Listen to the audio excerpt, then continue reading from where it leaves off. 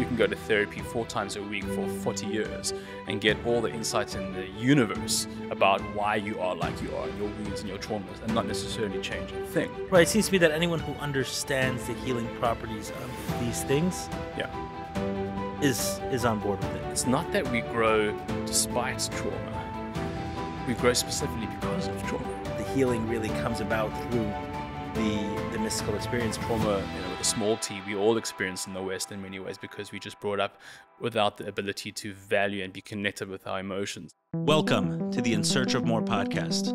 I am your host, Eli Nash. Join me weekly on my quest for more from myself and more from this world. We'll see you on the other side. All right, so I'm sitting here with Yochi Ress. How are you, Yochi? Welcome. Thank you so much. Welcome to the other side of the world. Thank you. So Yochi is a psychologist, a musician, and a Chassidische psychonaut.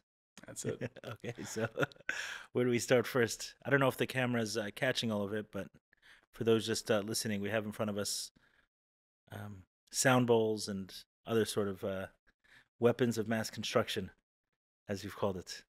So where do we want to start? Let's talk about the Chassidische psychonaut. How did the shirt come about? So, thanks. It's a real, I count it as one of the most precious blessings in my life, besides my wife and kids and family and special community in South Africa.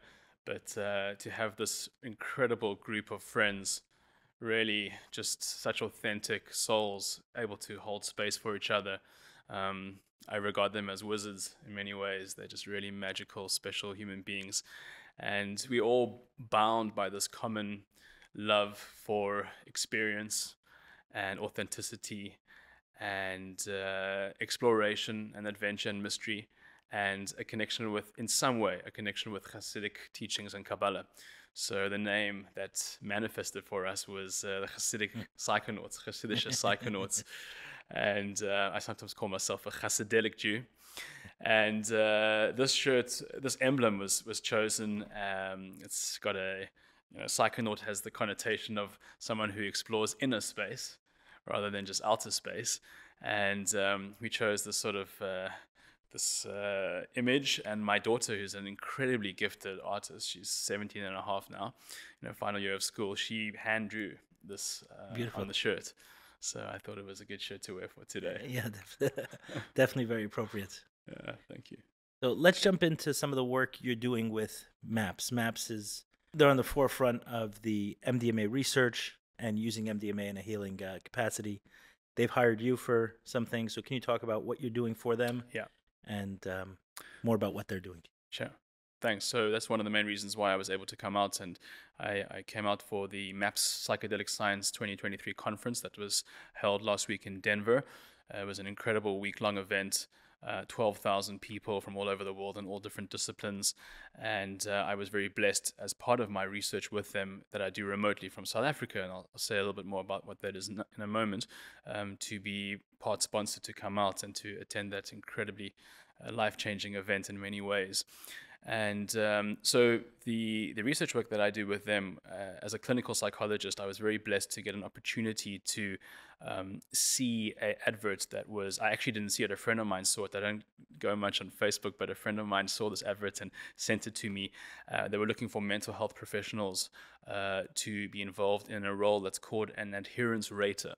So an adherence rater is, it can be done remotely because they send video recordings of the sessions in the trials. So there's 3 phases of the sessions. There's the preparation sessions, there's the experimental sessions, which is the dosing, which could be placebo because it's double-blind controlled trials, and those are the 7-8 hour long ones of preparation. And the integration, the last phase, are more shorter, an hour and a half usually. And so my role as an adherence rater, we were trained for about 6 months, about 50 something hours by MAPS, is to watch these videos, and with each participant who's having these sessions, there's two therapists. There's a therapy pair. It's really important to have sometimes a diverse, male and female, different cultures is really helpful, especially in trauma, in case something In comes. all three parts of the process, In there's all two. three parts of the process for safety and just the ideal kind of therapy resources is with trauma. It's good to have more than just one type of person, and it's very resource heavy. But for the trials and for the FDA approval, they really were strong on that. And my role is to watch and rate how well this therapy pair keeps to the framework and the methodology, the approach of how the medicine should be given and the therapy should be given, and that approach Based on MAPS. Yeah, so there's a couple, Michael and Anne Matofo, who are the ones who developed. She's a psychiatrist, she's a psychiatric nurse. They married and they developed the protocol for this MDMA therapy. And what's so fascinating about it is that this approach to giving therapy and this medicine and the psychotherapy that goes with it is a radical shift and almost inversion and flip from the traditional approach in psychiatry, because the whole approach is based on respecting the innate healing intelligence and wisdom of the person and the participant and empowering them to connect with their innate healing ability. And that agency and that empowerment is so crucial in trauma, because trauma, the effects of trauma are so disempowering. People are stuck in this bubble that they can't get out of and can't shake out of. And so it's just such an incredible thing, because even in psychiatry, certainly the reliance and on the medication model, the pharmaceuticals for long term can be quite disempowering and creating a narrative of dependence and that the person is not able to achieve healing on their own. And there's been some research that came out quite recently around how much less effective the antidepressant medications are. The story that was sold to the public by the psychiatry discipline for decades, that it's a chemical imbalance in the brain and that it needs long-term, dependence on these medicines, has been shown to not have any validity, actually. Which part of it doesn't have validity? The chemical imbalance or the fact that these substances will work? Well, what's been shown is that there's no actual proof for the chemical imbalance aspect, the way that it's been articulated and said for so many decades. And it's also been shown that there can be effectiveness for the psychiatric medications for some time, but on a more shorter term level. Once it becomes a long-term dependency, it's been shown to be counterproductive and fostering a narrative of more dependence. So we're talking about, let's say, a symptom of depression, and the suggestion based on psychiatry for many years was that there was a chemical imbalance that was feeding that. Right. Versus what your understanding is, what is feeding that? So trauma is, and I see you've had Dr. Gabor Mate before, and he's no better expert in the world and his research on that. But the understanding of trauma now is so different, and the conditions like depression and anxiety are really often underpinned by a trauma experience. And trauma is much more broad than just the traditional stereotype, abuse and crime or sort of disaster scenarios. Trauma, with a small t, we all experience in the West in many ways, because we just brought up without the ability to value and be connected with our emotions. And so this approach in treating specific diagnosis of post-traumatic stress disorder, so it's often with war veterans, it's often, I've been very blessed that I've even rated some videos in the Israel site. My Hebrew is very good, and I was able to. That was really meaningful and special. But this is really looking at how someone who's suffering from exposure to trauma and is really disconnected from themselves and numb, this can achieve a healing. This medicine is not given regularly at all. It's given twice or three times. The protocol has been up till now 3 doses, and they're now looking at a new research protocol to see how effective it can even be with 2 doses. And the staggering finding that came out was that from 3 doses, people were sometimes healed, not just symptoms, abated, but real healing and not qualifying for the diagnosis of post-traumatic stress disorder for up to a year, just from those 3 doses. Wait, so let's break it down a little bit. So MAPS is that's what they're studying, is PTSD? You're saying, is MDMA effective for PTSD? MDMA has been shown to be most. It could be effective for many other psychological aspects which have and conditions that have trauma underpinning it, but most particularly it's shown the most dramatic healing effects with trauma in therapy. Because the thing with MDMA. Can we define trauma in this context before we go to MDMA? So post-traumatic stress disorder is really having been exposed to a serious trauma, being stuck in the trauma and re-experiencing the trauma via nightmares, flashbacks, together with a hyper-arousal. So always feeling this kind of jack-in-the-box, any noise and any association and any just kind of trigger that can bring on the anxiety. So we're not talking about it in the common way we may use that word. Correct. That was a traumatic experience. In this case, for the trials and for the FDA approval, they're using the specific diagnostic category of post-traumatic stress disorder, and usually that's a serious exposure to an incident, a war, context, or it's physiologically measurable. What someone is this level of PTSD. Right. So there's a whole set of criteria in the diagnostic classification systems. There's the ICD, there's the DSM, and it's measurable in terms of the symptoms. And there's questionnaires and scales that they kind of measure people in terms of how they qualify for that condition, and then they use that as a baseline measurement in terms of what is the reduction in symptomatology post the treatment. Okay, so we're talking about people on the higher end of the traumatic scale, like severe. I think I read a study, it was a number of years ago, so maybe I'm wrong, but one of the phases of the trials, they were looking at people with, untreatable PTSD, on average suffering with the symptoms for 15 plus years. And that's often some of the criteria in these trials where people have just not responded, refractive, they sometimes call it, persistent PTSD that has not been responsive to the traditional modalities in pharmaceutical medicine. Understood. So the theory that MAPS is operating under is that 3 or possibly 2 sessions or within a certain protocol, within the context of preparation and psychotherapy support before, during, and after. It sees what kind of the most dramatic reduction and cure of symptoms for up to a year just from those 3 sessions, with the therapy as well. And after a year, what happens? I mean, I don't know if they've had the timeframes to. Oh, they're not saying it comes back after a year, but they've been able to measure. They've just been able to measure that up to which is such a striking thing. I mean, there's no parallel to that in a way in psychiatry where you can go so deep in a person, like almost surgical intervention, in a psychological way, and achieve such shifts that last so long.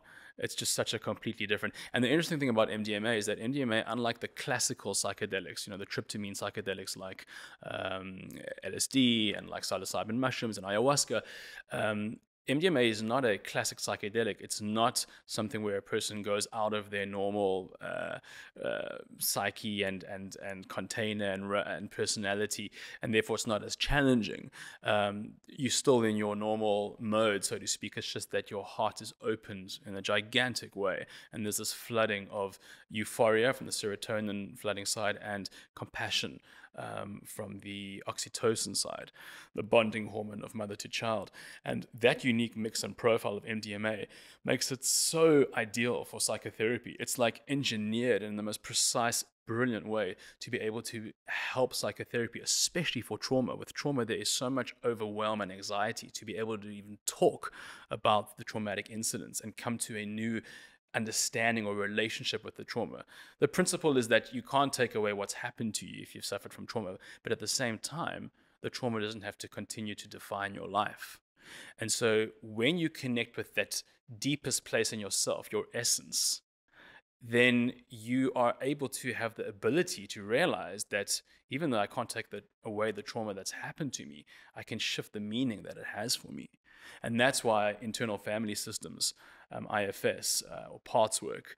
I was very blessed to meet Richard Schwartz, one of the people that I bumped into in this conference, and had a little chat with him. And he was saying how much he loves Kabbalah, because Kabbalah is really the system about connecting to our deepest part, where we can reframe our narratives and we have the ability to manifest our reality and change our story, the letters of our thoughts.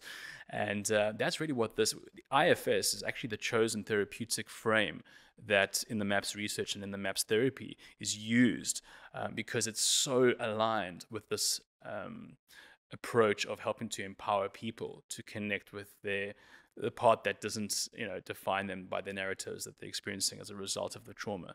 There's an Instagram that has this picture of a brain and this quite psychedelic sort of image, and it says, if the thoughts in your head are you, then who's the one listening to them?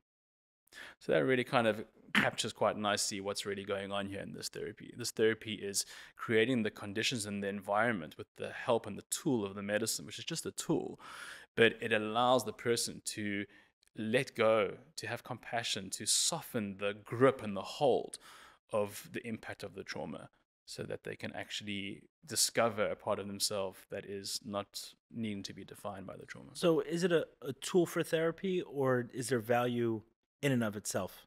Meaning, many people use MDMA in a party setting, recreational or party setting. Yeah. Is that also will that also heal trauma potentially? So, I mean, just the experience of certainly in terms of this context and PTSD and the therapy frame and structure, it's a different picture. But that's not to say that, we're all traumatized in some ways. We live in a traumatized world. Dr. Gabor's latest book, The Myth of Normal, is specifically touching on that. And the experience of just being in that space, even if it's in a recreational space, is very profound. So being able to connect with people, being able to achieve this connection with yourself and compassion and just love and having that flow, even if it is in a recreational context, can certainly still be valuable. Absolutely. Understood. So back to the protocol itself, can you describe it in addition to the 3 parts? Yeah. You mentioned the preparation, the work itself with the medicine, and then the integration afterwards. What is the length of time? What else is going on there? And yeah, so there's normally 3 preparation sessions before the actual experimental dosing, which again can be placebo.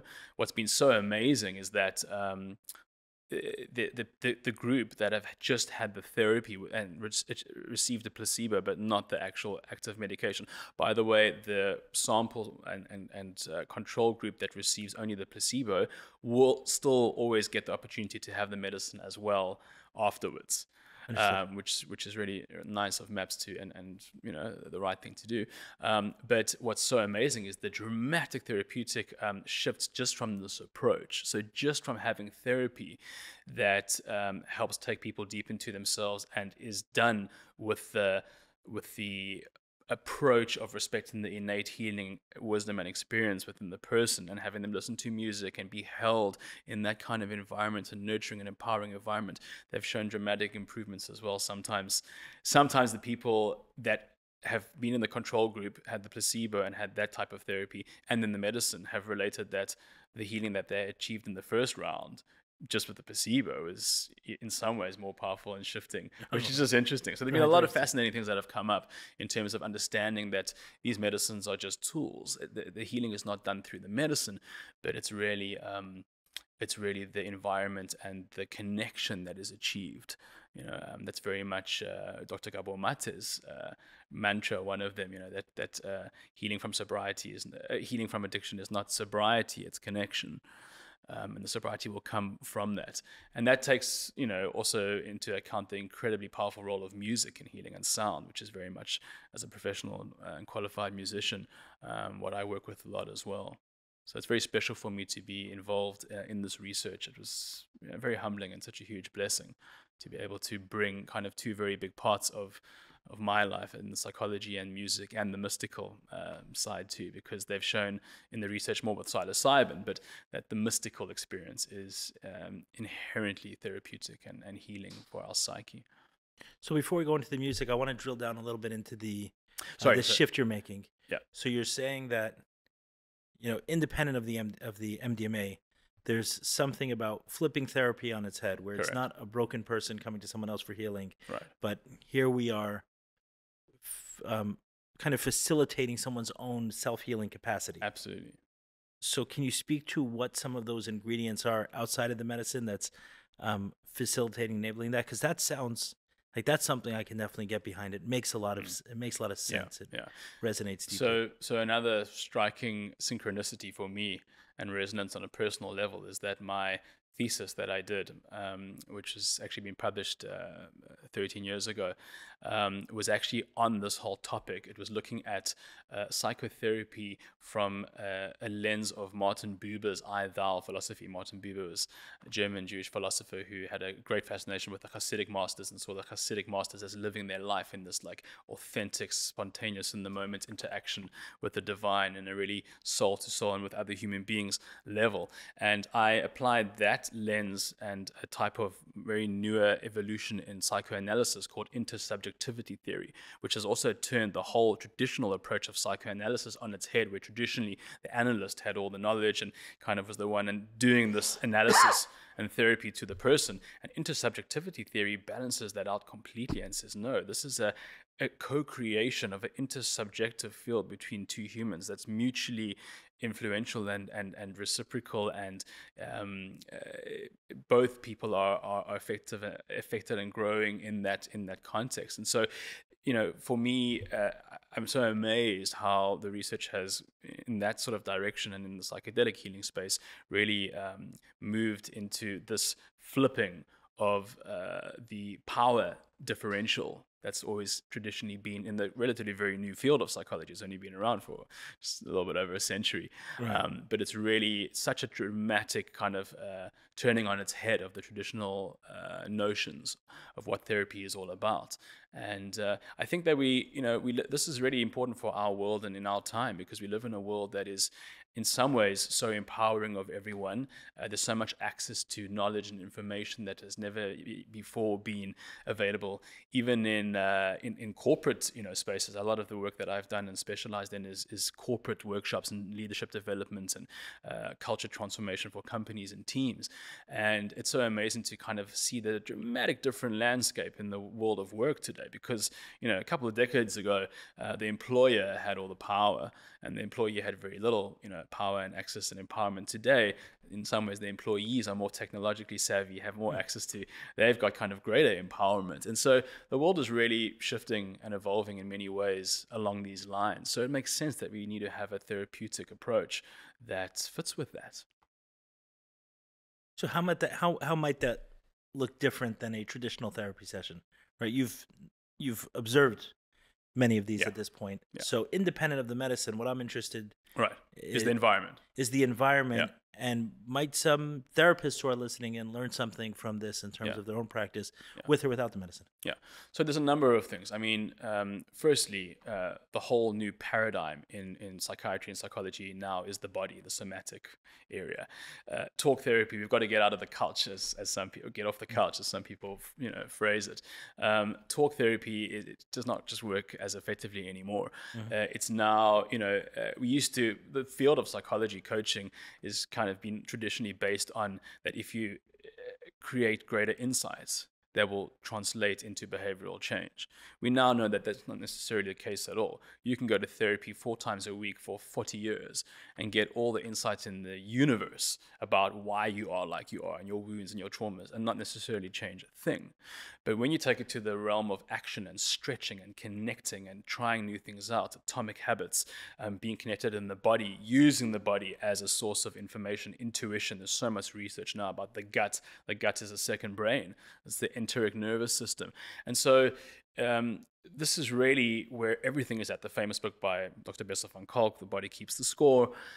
So really the whole therapeutic approach in many ways is also aligned with this new focus on the body and the somatic approaches. So the whole environment is really created in a very warm, intimate, there's art, there are plants, there is a bed or couch where the person is able to lie down, go into themselves with the help of headphones and playing special curated music that's really suitable to with different frequencies and vibrations that kind of takes people into their bodies and has different emotional, moods and soundscapes that can evoke different textures and emotional qualities. There's eye shades that help people go, inside more.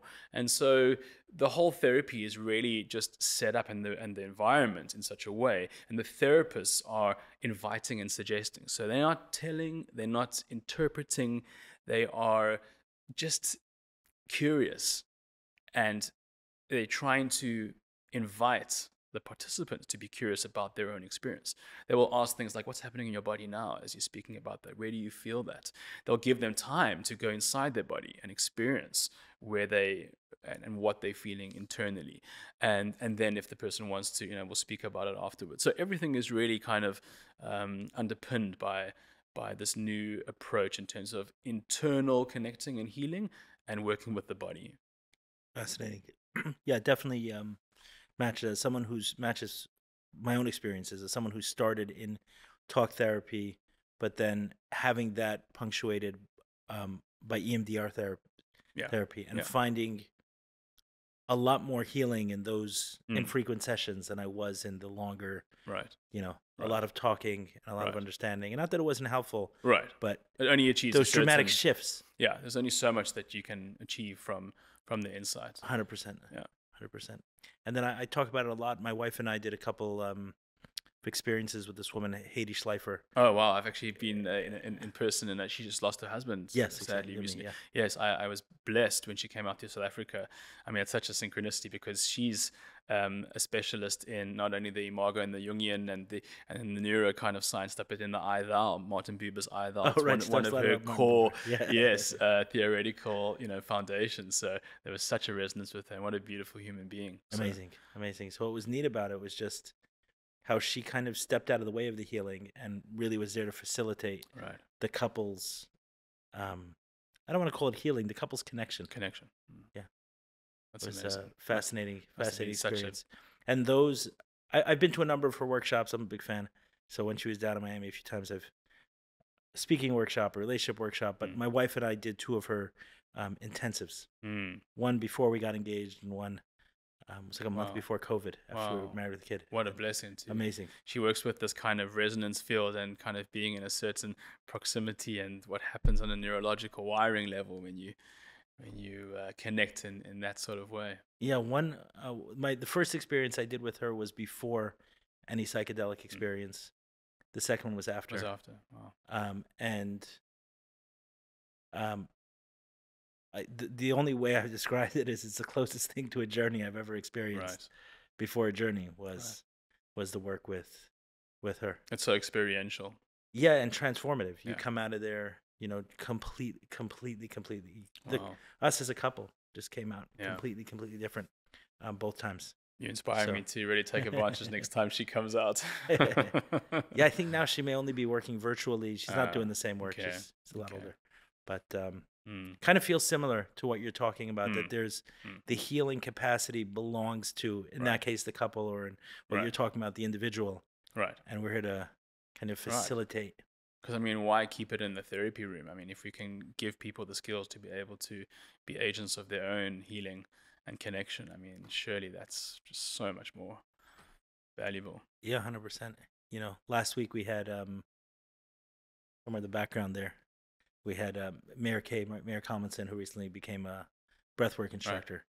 We had like 35 or 40 people here, and it's just, all you got to do is breathe. Right. That is just, I've recently had a couple of breathwork sessions and absolutely blown away by just the depth and power of what one can achieve just through breathing. It's the most wonderful. At the conference, we had the legendary Stan Grof, one of the fathers of psychedelic medicine. He's done probably more psychedelic sessions in a way of psychedelic therapy sessions than anyone on the planet. He did over 4,000 LSD psychotherapy sessions. Wrote a textbook, one of his many books, LSD Psychotherapy. He was at the conference and did a 2-day breath workshop. He's 92 years old. Wow.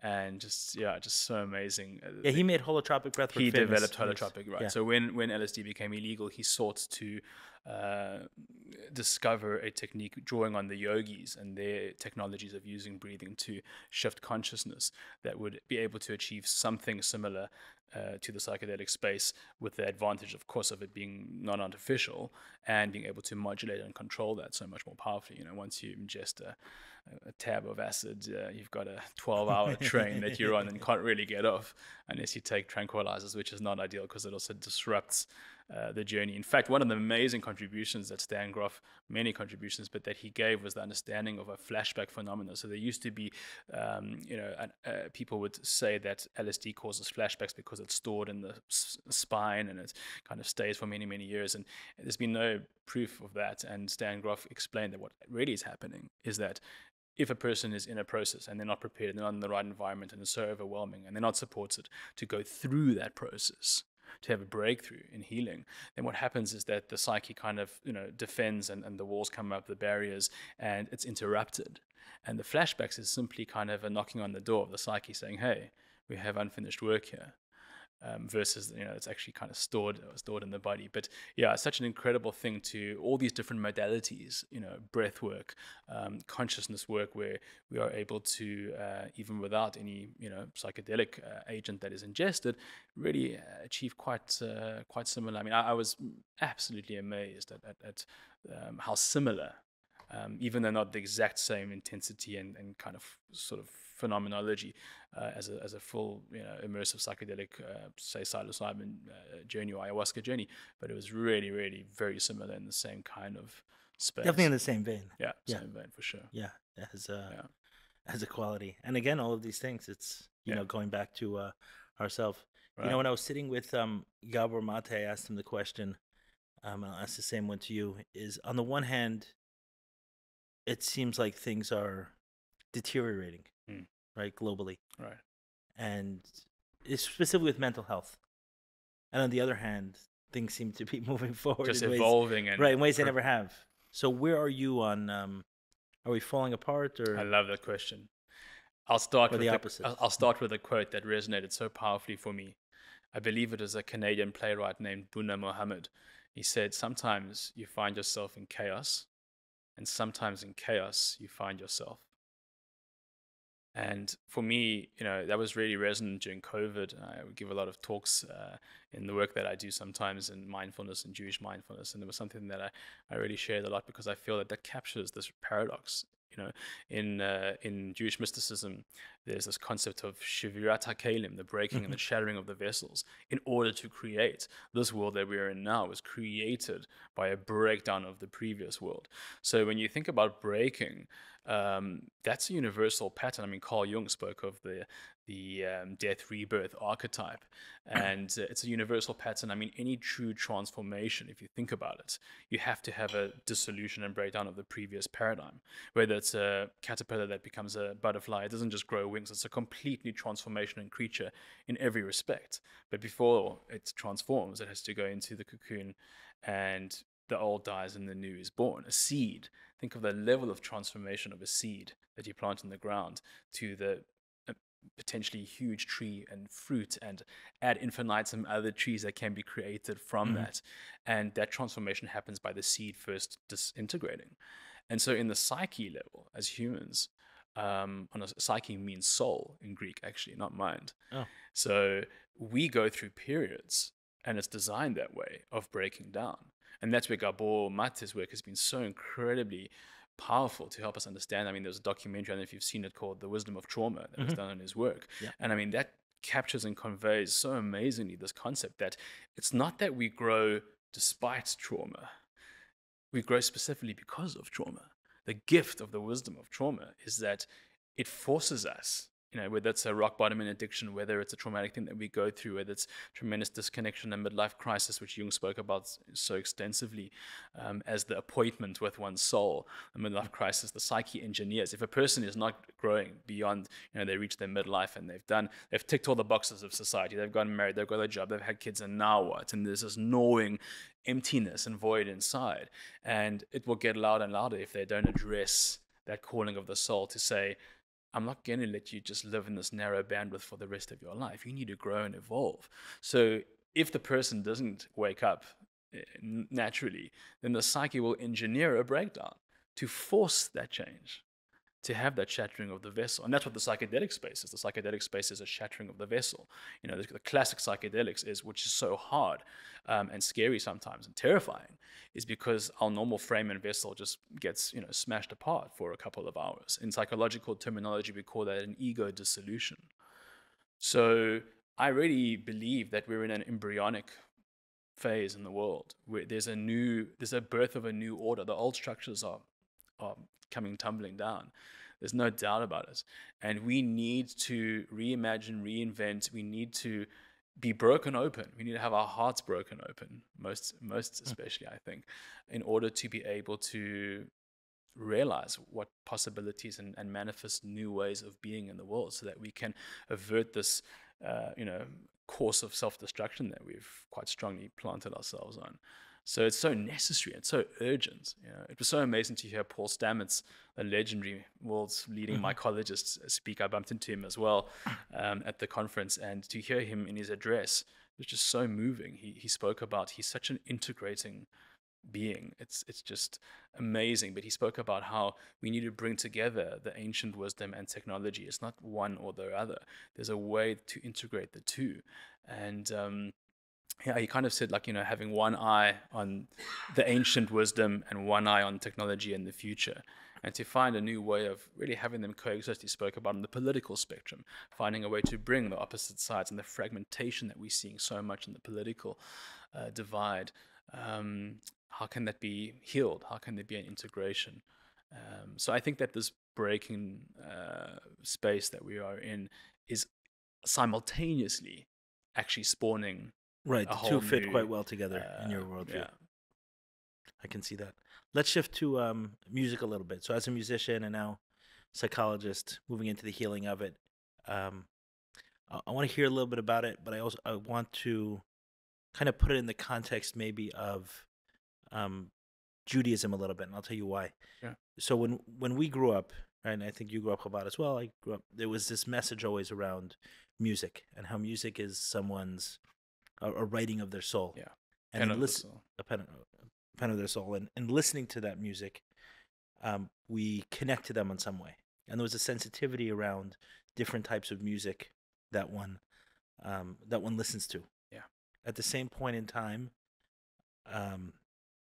a lot of these medicines come with certain music attached to it. And one of the most common, I guess, questions around the medicine has within Judaism has been the role of music within it.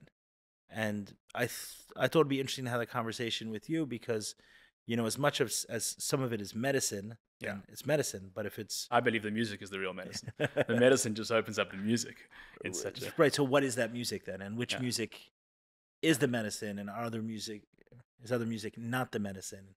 I just see this conversation coming up so often. So music, medicine, the link, Judaism, all of that. Can you dive in? So another of my heroes that I bumped into in the conference, Dr. Robert Carhart Harris, he's heads up the Center for Psychedelic Research in London Imperial College of Medicine in the UK. And I had a beautiful, I shared some of my bowls and chants and frequencies with him just for 2 minutes. He was very touched and moved. And he has a whole division that's, and there's a guy, Mendel Kalin, who's a psychiatrist and has dedicated his research work to studying the music that's involved in these spaces and how to optimize that. He's even come up with a platform, an AI-based kind of, where it really has this ability when you're working as a therapist in these spaces to have music that can naturally adapt to what the person is needing in terms of where they're going in the contours of their journey and emotionally.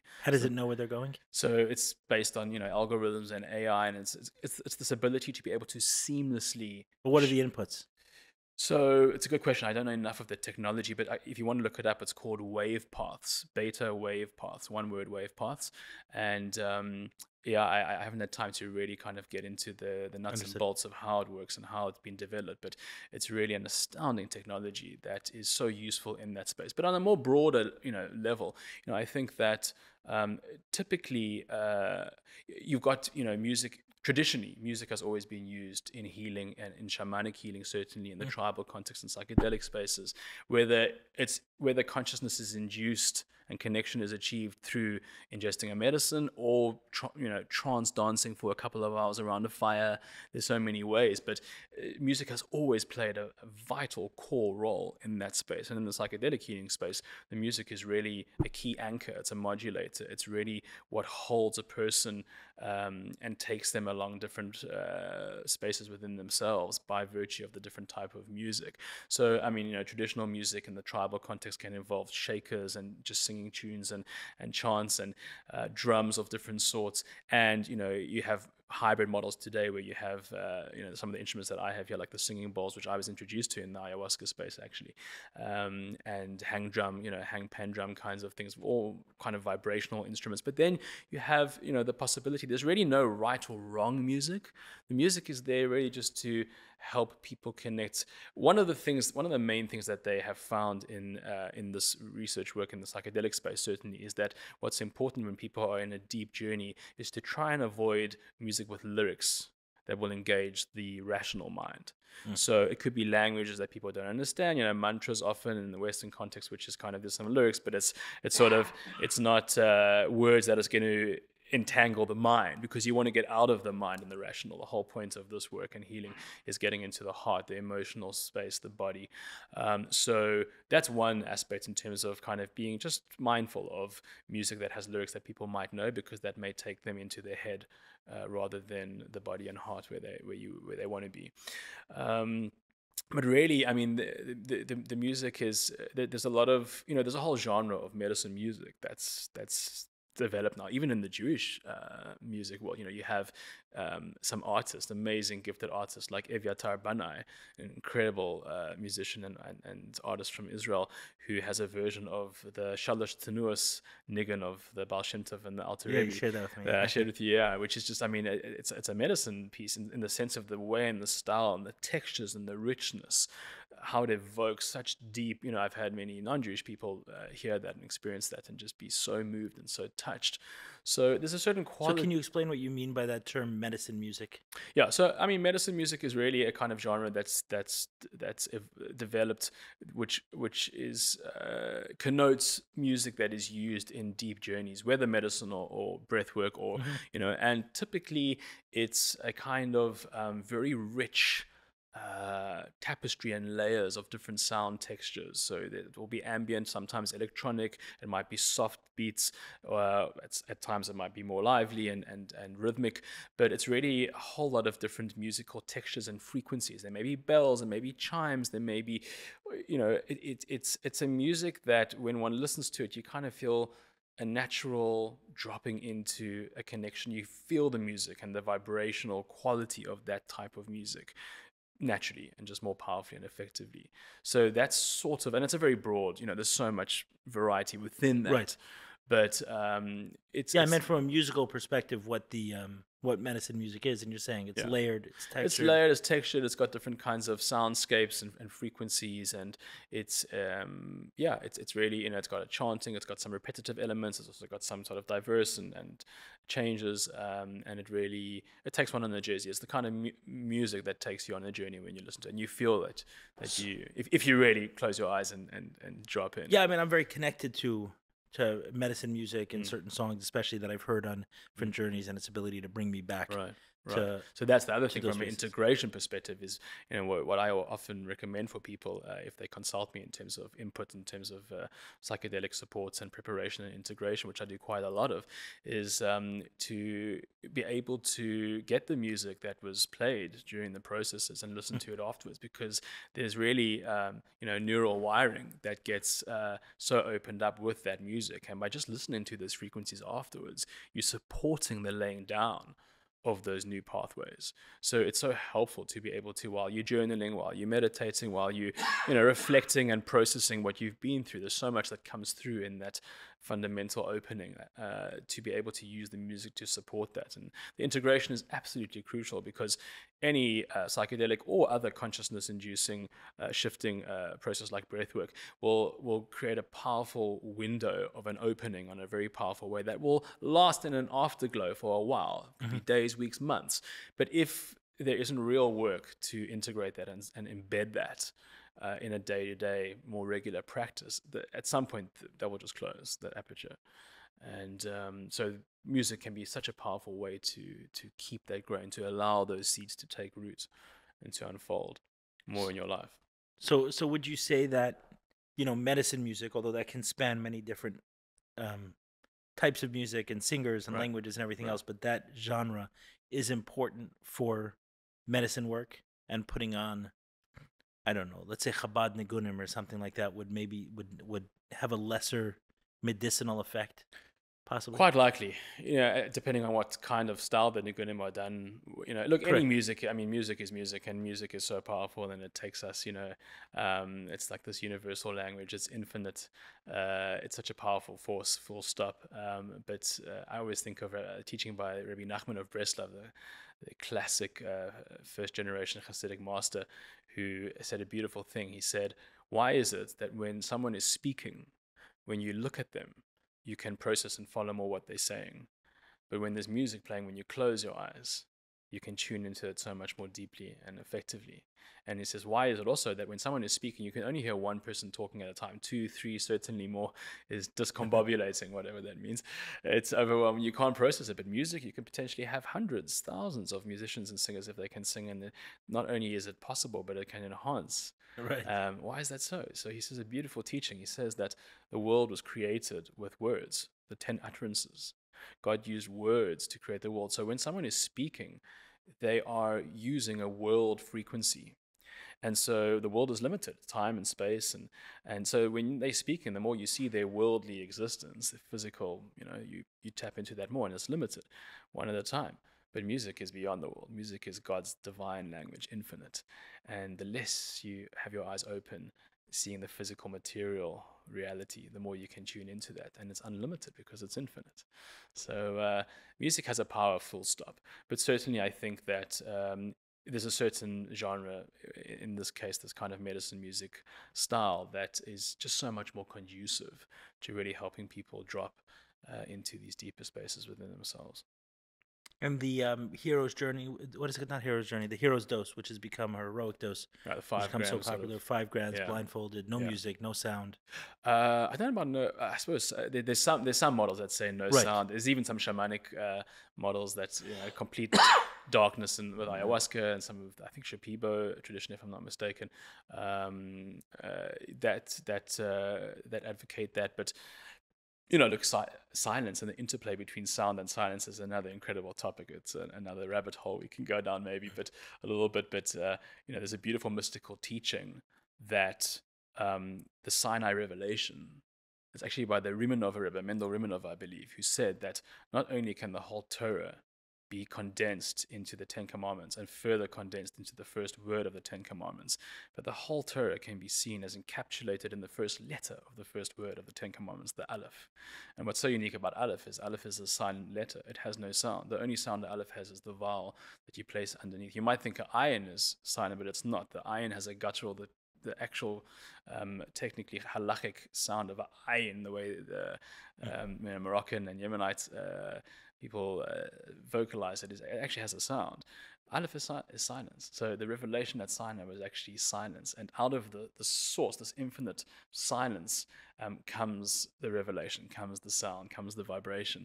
And I just think it's even the beautiful teaching in the Midrash that the Torah is black fire on white fire. And the letters, the white is also like a silence. It's like an all-inclusive white, encompasses all colors. And the black is sort of, the letters are emerging and condensing out of that infinite space of silence of white. If you think of condensation of water from steam to water to ice, it's all the same molecule. But it's just different levels of from a much more refined coming into a more solid and into the most solid form. So there's a lot of value. I think it's important as well to mention silence in these spaces, to give space for silence. because that allows the processing of what the music is bringing up, and it allows us to connect to the silence within ourselves and the mystery, and that ability to pull new notes, to create a new chapter and story in our life, to sing a new song. So I think the silence is important, but I think that music as well, balanced well with the silence, has the most incredible just quality to help support this kind of connecting and healing and shifts. Yeah. And one of the things in maps as well that is so important is the balance between periods of a person going inside with the headphones if they choose to and wish to, and coming outside and talking about some of the experience, and then being invited to go back in. And there's very much a strong focus on trying to have a balance between allowing and inviting internal time, connecting with music and or silence. Sometimes people want to go inside without any of the music and the headphones, and balancing that with kind of, coming out and. Is there specific music that they recommend or have developed? So they do that. They have certain playlists that have been recommended and curated, and there's a wide range of that, and there's choice within that as well. And in the preparation sessions, what's discussed is what the sessions will be like, what will happen, what will the form, and kind of. And one of the aspects that's spoken about is the head shades that's provided in music, if the person chooses. And there's a discussion that can be had in terms of what music would resonate for you more, and so that's paid a lot of attention to as well, and how that can best be optimized for the person. Yeah, very neat, very neat. It's fascinating that the conversation is coming up as much as it is, at least in my world, around music and the place for it and the role of it, right? And right, the discomfort it creates, right, for right, for some people, right. With Dr. Matthew Johnson from Johns Hopkins, who I interviewed a short time ago, also shared different vein, but it feels somewhat similar, around just the mystical quality of the experiences and how that is tied to the long-term results and positive impact that someone has. Astounding thing. I mean, they've discovered, and science cannot explain why this is, but all that science can say and has to admit is that mystical experience is essential for our well-being and health. Because when you have, these studies that have given people high dose, hero dose psilocybin, for whatever reason, which I don't even know if they've even researched, there's a small percentage of people that with a high dose hero, dosage do not have the mystical experience. Maybe they're defending against it, maybe they other factors, but that small percentage of people that doesn't have the mystical element do not have the same dramatic therapeutic effects. So it's not just the medicine that leads to it's the experience and the nature of that mystical kind of the ego dissolving. And when the ego dissolves and the mind dissolves, it allows a person to contact the totality of their whole being. We live in the attic of our being. We just live in our head, and we're so stuck in our mind talk and narratives and judgments. It's such a gift to be able to be launched out of our heads, which can be hard and challenging and vulnerable and uncomfortable, but to then be able to have the gift of accessing the totality of our being and these other realms that are so more important that the research is showing now. And that mystical aspect is really just one of the most powerful articulations of Judaism for me has been by the late Rav David Zeller, who's a very big mentor for me, a spiritual mentor. He was a transpersonal psychologist, actually one of the founding transpersonal psychologists in the States, in the Institute of Transpersonal Psychology, the ITP. And transpersonal psychology is the space in psychology that studies consciousness and where we transcend our personal ego realm.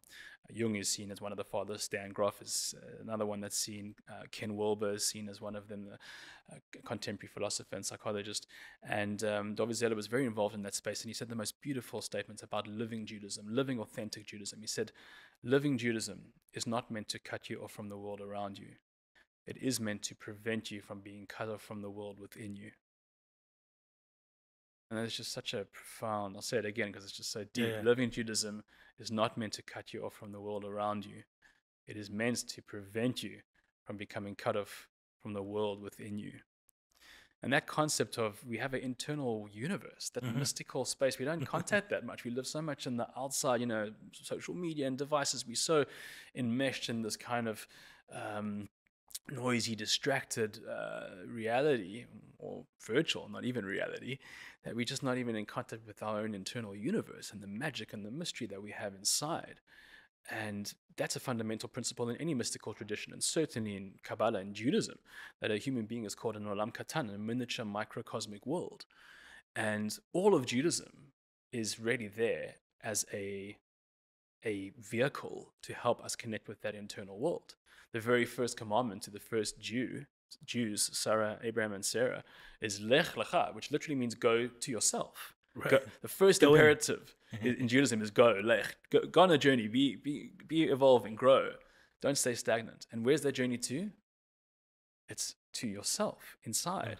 And the rest of the verses leave your birthplace, your father's place, all the conditioning and narratives who you've thought you are and become, and smash those idols. If you think of Abraham as the idol smasher archetype, Judaism is about refuse to let your infinite soul, Rabbi Y.Y. Jacobson always says we're ambassadors of infinity, refuse to allow the infinity that lives inside you to be limited by what society says or by your family, narratives or whatever it is. Discover the land which I will show you, the mystery. God does not say what that territory is because He's empowered us to find that for ourselves. And it's such a beautiful thing to think of, all of Judaism is really, mitzvah means connection. Every mitzvah and ritual act with intention is an opportunity, a doorway into that spiritual reality that really lives inside each one of us.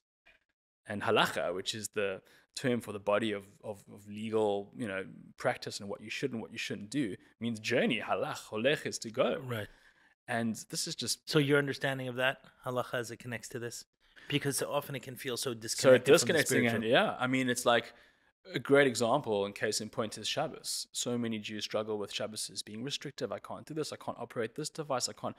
But when you understand that the ritual of separating from the outside world and noise for one 24-hour period, it's never been more relevant and precious in our world today than it is, because it's precisely when you cut out and restrict in that ritual practice all the noise and distractions that you can have this beautiful space and opportunity to connect with yourself, to connect with your loved ones, your family, to walk in nature and see and experience immersively nature instead of just driving in your car and sheltered the whole time. So it's the paradox in Kabbalah, that Kabbalah is filled with paradox, but that there's a potency in the ritual practice. Any mysticism and idea or concept of revelation without a practical component and a practice and a way of life is just an idea. It's not transformative. The transformation comes in the practice of it. And that's this paradox that, the Lubavitcher Rebbe spoke of, the beautiful metaphor of a laser beam. A laser beam is just light rays, but so condensed and contained with such focus that it can cut diamonds. And so the ritual sort of practices and the parameters of the ritual practice is not meant to box us in. It's meant to actually keep us connected to the infinity and the wonder and the mystery so that we can live as more infinite beings and ambassadors of infinity. That's really the whole pathway of Judaism and halacha. It's just so misunderstood, and it's tragic that it isn't taught in that way, in schools more and really given that true essence of what it's really all about. Right, it's felt often like it's just about the practice. Yeah. But you're saying it's the practice for the purpose of connecting with our inner world. It's like talking of the inner world. Rumi said it best. He said, I love this line. He said, "You're not a drop in the ocean. You're the ocean in a drop." Mm-hmm. And Judaism is really to help us break out of our Mitzrayim, our Egypt, our personal Mitzrayim in Hebrew means narrow, tsar, stuck. And it's all about connecting with an openness and living from a place of mystery and wonder. It's this ayin in Hebrew, nothingness. The famous Psalm 121, that says, I lift my eyes up to the mountains, from where will my help come? Normally that's understood as a question, but it can also be seen as a statement. May ayin, from the level of nothingness, of mystery, of wonder, of curiosity, Yavo Izri, that's where my help will come. It's that holy curiosity of a child that we call B'nai Yisrael, the children of Israel, for a reason. We should be like children. We should be open. We should be curious. And that's our freedom. That's why the festival of Pesach and Passover is all oriented around the questions of a child, because we need to get in touch with our own inner child to stay free. Have you found in your personal journey that this traveling Yeah. the inner traveling Yes. has bolstered, supported your Judaism. Absolutely. In a way that is humbling and precious. I am so. Where were you at before? So I've been learning and teaching Kabbalah and Hasidic teachings for 2 decades now. I'm 45. I've been very blessed to have amazing teachers, and my Hebrew grasp is very good. I'm able to learn in the original texts, and I, I often say that my initiation into the ayahuasca space, the sort of psychedelic healing space, which happened to start with ayahuasca in the serious, focused way, it was so formative in my life that I see my life as up till that point and since that point, because ironically, the experience of that journey was so hard, but it was so grounding. It dropped me into, it's like all the Kabbalistic and Hasidic and mystical teachings that I'd been learning about, speaking about, but it was up till that point more conceptual, not something that I lived and was embodied. That just dropped it into a reality. It was like, when you're in those kinds of spaces, you see the hidden worlds and universes inside yourself as well. It's not like you experience it. It's not like you're watching it. You're in it. It's you contact the power that we have to change our narratives. How we have the power to shift the way we see things and look at things. You have this incredible higher perspective, and it's really, you can't come out of that in a way almost not changed. It's very rare to not be fundamentally. It's an ontological encounter with the deeper realm of reality and spirituality that is fundamentally transformative. It certainly was for me, and especially I've seen many people not changed. Yeah. They'll see it and they'll wrestle with it for a few weeks, and there's something that doesn't jive with their life about that experience, but then it'll very quickly recede. Yeah. So a lot depends on the intention and where the person's at, how ready they are, what they're wanting out of it, what they're involved in. But I think for me, being a psychologist and involved in Jewish mysticism as well, which is really the study of our human psyche in so many ways, all the sefirot of the different parts of our being and the makeup of our soul, entering that and having that kind of experience was just such a gift, because it really it took things from just an academic level study relatively to a whole different level of. So what do you make of that? What do you make of needing ayahuasca in order to understand Kabbalah? I definitely wouldn't stretch it to. I wouldn't say for you. I'm not saying for everyone. Yeah, I mean, for me, what I would say is that I understand by that part of what's so painful for me is the tragedy that there isn't more experiential spaces for experiencing Kabbalah and Jewish mysticism rather than just studying it.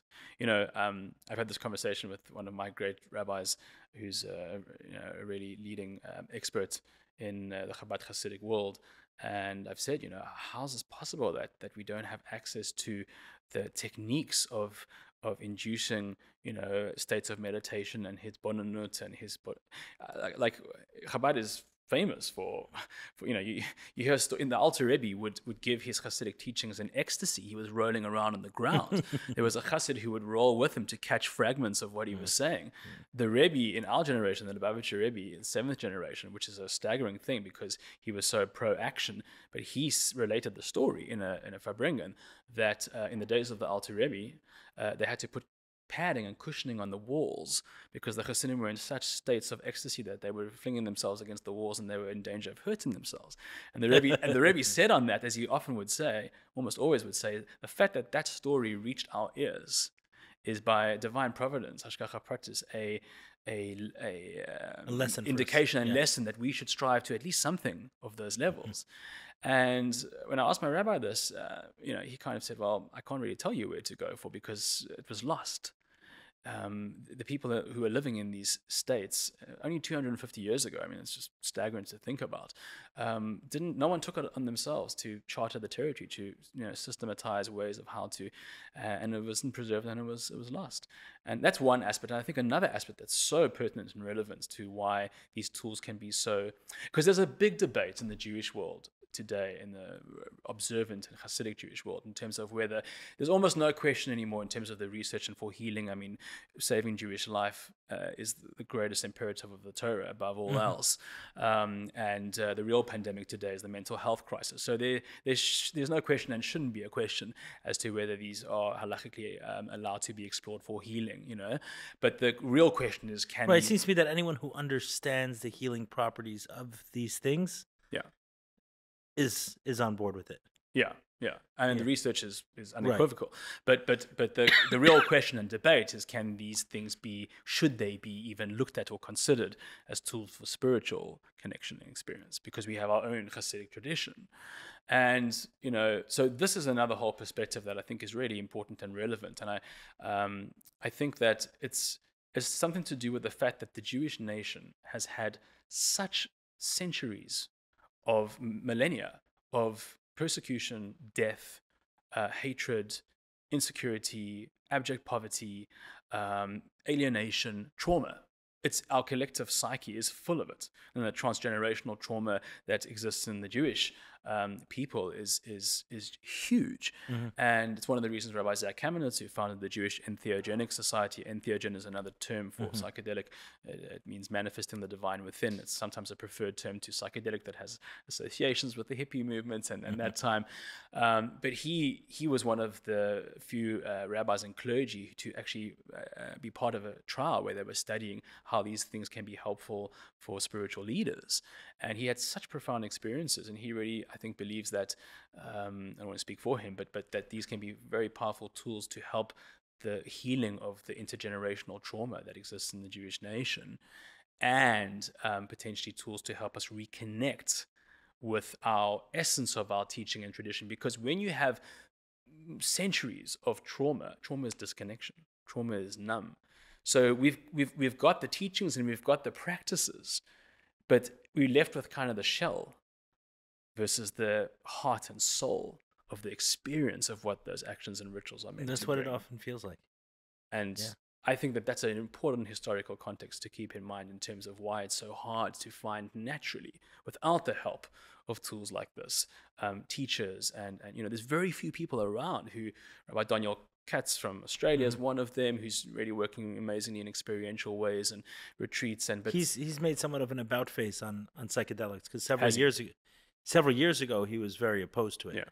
Yeah. But in the past couple of years, he's been a lot. Yeah. Several years ago, his approach seemed to be that it's not the Jewish way, and these can be accessed, through other means. Let me take you through a meditation. Yeah. And I've done some of his meditations, and they're powerful and they're nice. Yeah. It's on ayahuasca. Yeah. Right. So So that's I'm not sure what led to that for him, but there was an about face for him where now he definitely is much more supportive of these tools. Right. So that's the thing. Yes, you can access these states in other ways and non-artificial ways. Although it's so interesting because you can call them artificial agents, but really they're just connecting us to our own authenticity. The stuff that comes out in the visuals and the whatever channels is really just our own stuff. So is it artificial? Okay, it's artificially induced, but you can achieve that without these tools. Potentially, theoretically, but practically, they don't happen. Who's got the time to meditate for 2 hours a day, for years, even half an hour a day I'm saying, yes, you need to achieve that. You've got to almost have a sort of monastic. You have to have tremendous space, tremendous discipline, tremendous teaching and input, and we don't have that system kind of available, and teachers and space and time in our world. So I really feel that there's a room for looking at the need for how these tools can be helpful to help us just connect. Not that the tool is the focus, but that the tools to help invigorate and connect us to those deeper aspects of our practice and can really be helpful. I know I might be very controversial for saying that, but I do believe that they can, and maybe it needs to be explored in some ways. How? And it's a very tricky question in terms of just what is the way to do that? Well, these are complex substances and medicines, and to start to look at it on a sort of bigger scale is an important question. It's one of the things that was addressed in this amazing one-day Jewish Psychedelic Summit workshop that I was privileged to attend on the Tuesday before the main workshop from Wednesday to Friday last week. Rabbi Zach Kamenetz and Madison Margolin together founded, I believe, this Jewish Psychedelic Summit event, which was online a couple of months ago. And at the conference they had on the Tuesday, a full-day workshop where it was really getting together, bringing our minds and hearts together to discuss what is psychedelic Judaism, what can it look like, what are the questions we need to ask, why is it so important, what's the relevance, and it was a very beautiful session to be part of, and to really, they used what's called an open space technology format to facilitate that and to bring everyone's voices in. And they had a beautiful, what they called, marketplace, where everyone was given a slot to be able to share what psychedelic Judaism means for them. It could be a discussion, it could be a breathing workshop, a movement-based kind of session. I shared my bowls and chanting in Nigunim, which is very dear to me and connected to that space. So it was just such a wonderful experience to, in our tribe, get together and explore that whole question. Right, it is a fascinating conversation, because I've never gone there for the spiritual experience, but it's added so much richness to my Judaism, right, and to, as a natural natural byproduct of it. And so like, can you be sick enough that you can get the benefit of this, right? That almost seems to be the way it's viewed now. Right. And then, going back to what we said earlier, is that the healing really comes about through the mystical experience. But there's been a level of appreciation, for prayer that I could have never had reading all the books in the world. Right. And even breath work, where today I can access, like, one way I described the breathwork experience from last week was that it was an ayahuasca experience. Like, I was full on and immersed. Just a completely different reality. But I had a breathwork coach that I worked closely with the years 2016, 2017 approximately, and my first psychedelic experience was 2019. And while I had a lot of nice experiences on breathwork, it wasn't until I had breakthrough experiences on psychedelics that I was able to experience something similar in the breathwork side. Breathwork. Wow, that makes sense. Yeah, and you see, that's the beautiful frame of or lens to look at this, as opening the doors of perception, like the famous book by Aldous Huxley, taken from a William Blake poem, Doors of Perception, from the band. It also kind of took the name from the book. It's a Penguin classic, amazing book to read. It's so genius how Aldous Huxley was able to be in the experience and be beyond it and observe it and write about it at the same time. And it correlates. He uses the term mind at large, which is just such a great translation of the term in Kabbalah and Chassidus, moichin de gadlus, expanded consciousness, versus moichin de katnus. And he really explains how his understanding of how things like psychedelics and breath, of the yogis' techniques, is just really switches off the reducing valve of the brain filtering out. Because if we could take in all that's possible to take in the visual and auditory, way too much. Our brains are a computer in many ways, and so for survival purposes, the bandwidth is just so much more narrow. What happens when you have one of these induced experiences of expanded consciousness? He really explains that it's because somehow there's the effect that these things have is switching off that reducing valve, so it allows a flooding in of awareness, and this door is opened of perception, and things appear as they always do, infinite, or as they always have been, as William Blake says in his poem. But the point is, that don't keep just opening the door. The doors are opened in such an unusual way to help you learn how to open them in more natural ways yourself, through meditation, through breath, through music. I use music all the time. Yeah, music, absolutely. And when you combine music and movement and breath, you've got incredible combinations of technologies that we just, there's so much. There's so much research now about movement and dance, and how just getting into the body and that somatic level of work and unfolding is absolutely invaluable. it's such an underutilized, and breath as well, and using breath and sound and intonation, and there's ways of working with so many of these different modalities, which, when, as you say, the doors are open so powerfully with something as profound and in a way unparalleled in the level of how powerful and profound it is with a psychedelic medicine, it's so much more, it translates into so much more powerful openings using the other more natural technologies. There's a great statement from the legendary Terence McKenna, who was a fascinating wizard conceptually with his ideas and words. He's quite a way out guy, but an incredible mind, and really mesmerizing to listen to. But he had a great line. He said, "When you get the message, hang up the phone." And I think that is just so salient to keep in mind when it comes to the integration and working with these things as tools, not expecting it to do the work for you, but when you work with it and you're open to using it as a tool, the results can be just so transformative. They will be so transformative. Let's talk about that, because I'm kind of early in my own, maybe 4 years in to the psychedelic living, so to speak. Like being on this planet with those experiences. I think that there's a shaman that I know well. He says, "Listen, I have a lot of experiences." He said, "I do." He said, "But it's not comparable to someone who has a lot of years living and experiences." So he said, "I may have thousands of experiences because I did a lot in a short time. But this gentleman I'm going to tell you about," and referred to someone, the wisdom, has 40 years of living on this planet while doing those experiences. So it's just a different different perspective. A different perspective. Yeah. I do want to talk. So in terms of, what I found for myself now is that getting the same message on medicine is a very, very uncomfortable experience. Very uncomfortable. So you missed it the first time, and it's like, here we are again. And even as I'm saying it, I'm thinking like, okay, there's something that I'm ignoring now. It's like Chazara, coming back. That I'm going to come back in and saying, "Oh, you already know it. Then you've said it. Then you said it on a podcast, and like this will be part of the this will be part of the beating up that I'll get over it." And now it's kind of like, I don't want to do it. I don't, unless, like, let me try to do whatever I could. To work things out before I go back there. The last thing I want to do is have to come to a realization or a transformation or any real work in a psychedelic experience. It's so much more graceful in real life. But if necessary, if we're stuck, then...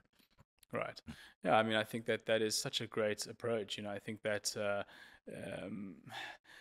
there can certainly be a culture of just going back in, and thinking that their work is just happening there, and going to the ceremonies and repeating the ceremonies and kind of not really doing the real. There's a great, I think it's a Zen kind of koan, which says, before enlightenment, chop wood, carry water. After enlightenment, chop wood, carry water. It's like we go into, in Kabbalah, it's called paradise. In the Gemara, even it's referred to as these orchards of higher states. But in order to, the only one of the four sages who came out unscathed, the one died, the one threw off their Judaism, and the one was a misfit. They came back down, and they were still holding up there while they were down, couldn't integrate. It was Rabbi Akiva, which the Gemara says, Nichnas b'shalom v'yatza b'shalom. He went in with harmony. Shalom is completion, wholesomeness, and therefore he came out with wholesomeness, meaning that his intention was not just to separate and disconnect and go into this kind of like, but it was to go deeper, higher.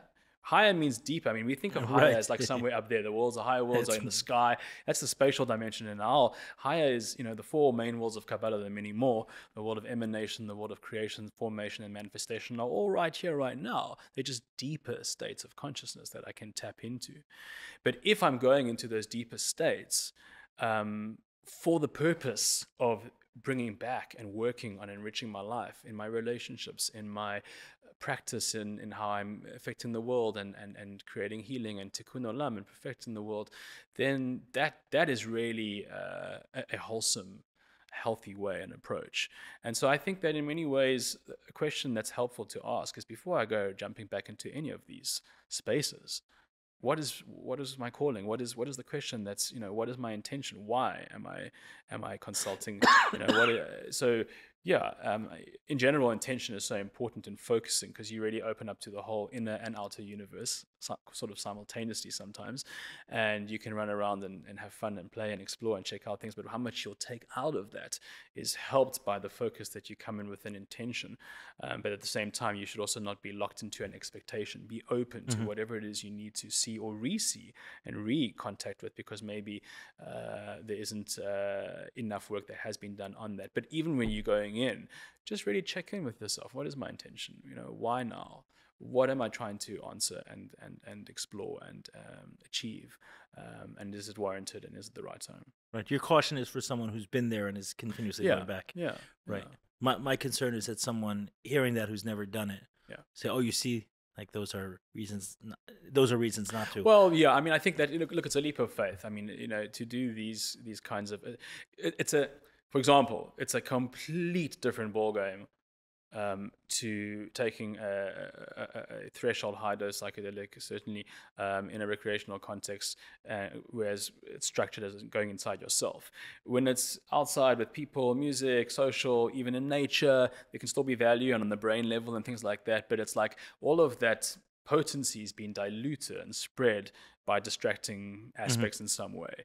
Once it's structured as a journey into yourself, there's actually research that's come out from Andrew Huberman, who speaks about, he's a professor of ophthalmology as well as the neuroscience, who says that there's the more that one can stay with eye shades and internally in the space, the much more powerful and effective the results can be. So, being able to,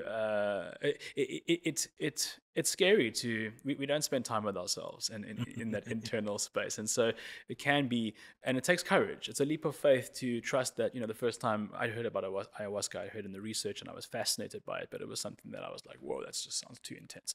Maybe when I'm 70, I'll check that out. There's no, and then Divine Providence brought me to a friend and colleague. Well, he's a mentor. He's quite a few years older than me, about a decade or so older than me, and a non-Jewish guy. Actually, we were connected from the Jungian side. He's very into Jungian psychology, and he shared with me that he was working with ayahuasca. It was the first time I met someone who I knew, who I trusted, who I looked up to, and a very grounded guy.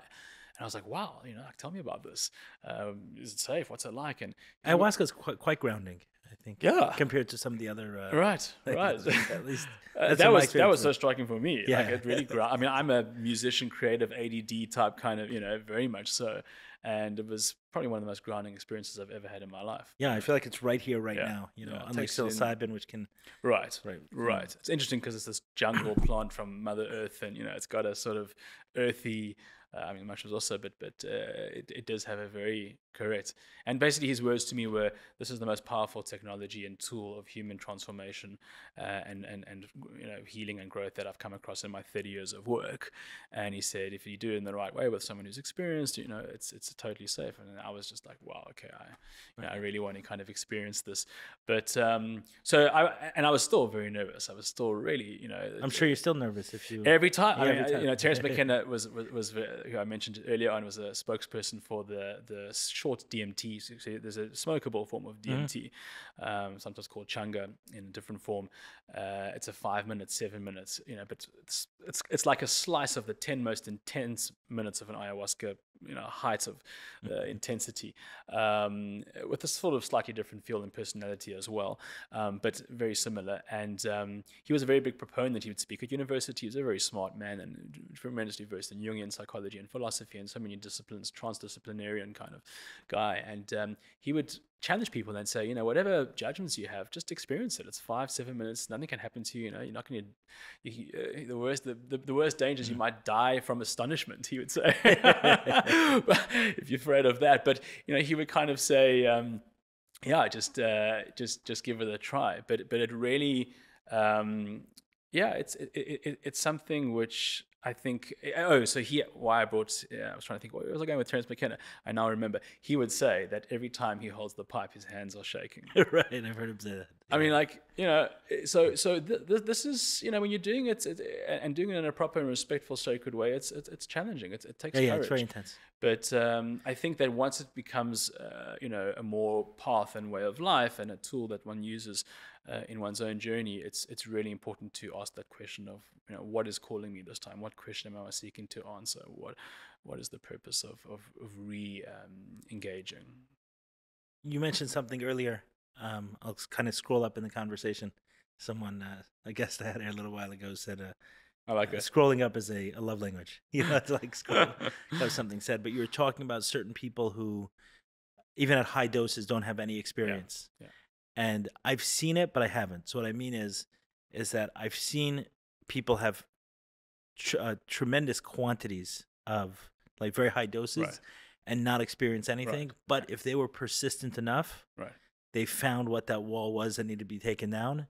And with the right shaman or the right medicine, we're able to have a breakthrough. And then going back to lower dosage experiences of that same medicine that couldn't break through before could now be very profound. So I'm thinking, yeah, exactly. I'm thinking of a specific example of someone who, they hear I talk about this, and they said, they were struggling with a lot of different forms of anxiety, but expressed anxiety, not only internal, but it was creating a lot of physical issues. No, physical issues for them. Okay. Right, physical in their body. It was some illness starting to manifest, and they were determined to heal it, and had tried a number of experiences, and at one point tried a 15-gram psilocybin experience. Wow.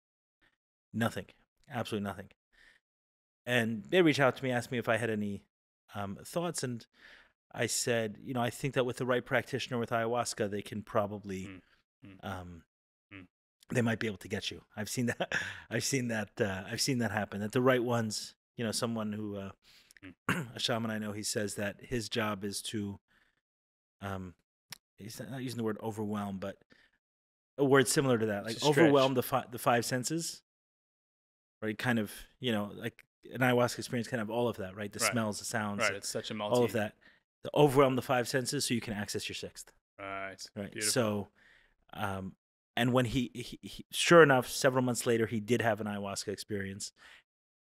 He had that breakthrough, whatever it was. That wall was broken down. A difficult experience, and probably still very much in the very difficult parts of his healing process. But then afterwards, went to a 2.5-gram psilocybin experience, and was able to touch something. Right. Touch something. So it's very interesting because in some ways, one can see the role of a shaman as being almost like a midwife, of helping to birth something in a person that's wanting to come out and wanting to break through and open up, and that they can, in various ways, facilitate that. It's very interesting. I was very blessed to be trained in a methodology of a facilitating methodology in the corporate work that I was involved in, and it's called process work or process-oriented psychology, developed by a Jewish, Arnold Mandel is his name. He was a Jungian psychoanalyst and a quantum physicist. Actually, he studied at MIT, and he fused these two domains of the concept of the shadow and the unconscious, the unexpressed and unconnected parts of ourselves as an individual and as a team as a system, as an organism, so to speak, in a world of work, and fuse that with this concept in quantum physics of the field and what sits in the field and what hasn't been expressed. And another name for his methodology, which also actually has great resonance with shamanism, one of the books that he wrote is actually around the shamanic correlations as well. Another name that's given for this methodology is called deep democracy. And it's a beautiful term because normal democracy implies the majority voice only. And deep democracy implies that all voices in a system have value and wisdom.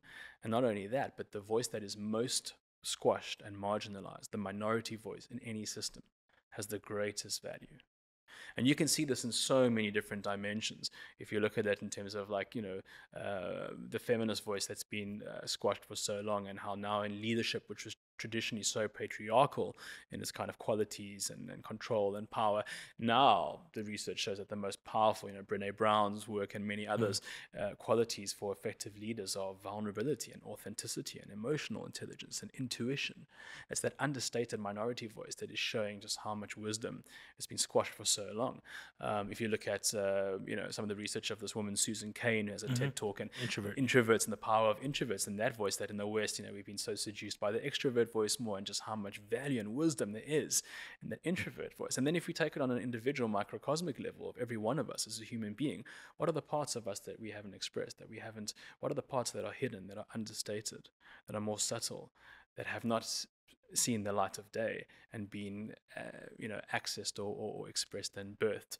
And so these healing spaces really, and the facilitator, I think in a family dynamic you can call that the child as well, as the child's voice is right. Absolutely, is paramount and should absolutely. Should be and if we can to. just learn from our children and hear their voice and give space for their voice and amplify and really, I really believe that our children are our greatest teachers.